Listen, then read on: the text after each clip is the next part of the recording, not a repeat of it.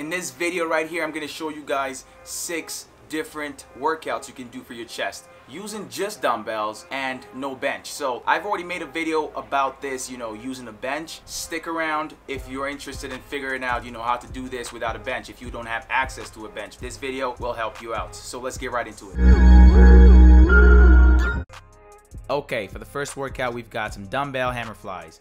You want to make sure that you're bringing this up to shoulder height. So you want to make sure you're squeezing your chest on each single repetition. So you want to do this for 8 reps each arm, and make sure you do it for about 3 sets with a break of about 1 minute to 2 minutes in between. So it depends on how you're feeling, but make sure you're taking the least amount of break that you can take.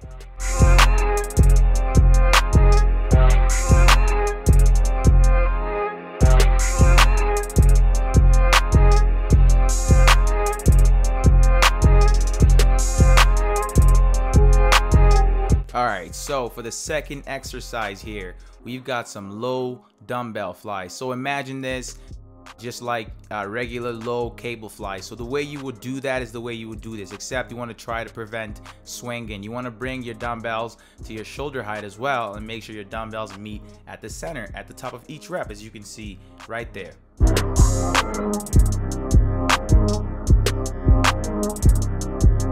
Okay, for number 3, this is a very fun one right here. So make sure you're keeping your back as straight as you can, and you're trying to control your movement. So bring the dumbbells all the way to the top past your shoulders, and make sure they're touching at the top of each lift. So you got to make sure you're maintaining only a very slight bend in your elbows. So you don't want your elbows all the way flared.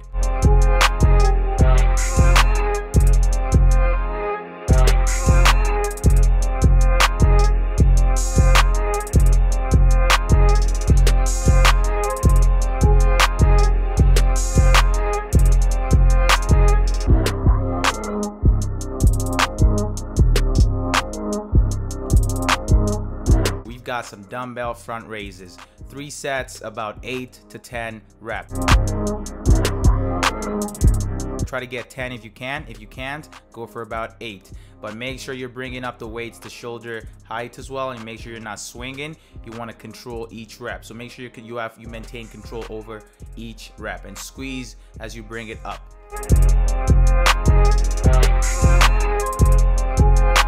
Push-ups, everyone knows how to do push-ups. These ones are basically they're slower and more of a balanced type of workout. So you get that full range of motion, that full stretch for your chest right there, which is great. Everyone knows how great these are for building your chest, but here you go. Here's how to do one with a dumbbell.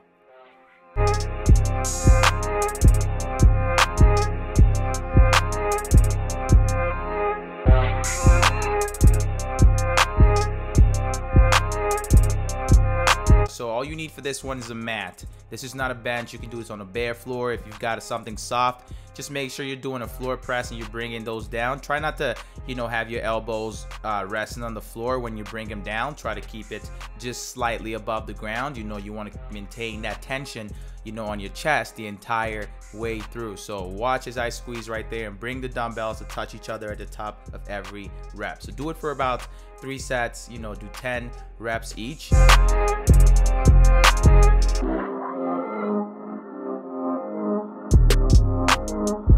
Okay, if you made it to this point, here's a bonus for you guys right here. This one's a dumbbell close grip press.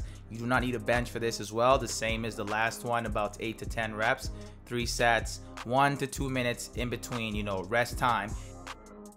Make sure you're focusing on keeping the weights together the entire time. You don't want them, separated at all. You keep them close and you bring the weights as low as you can.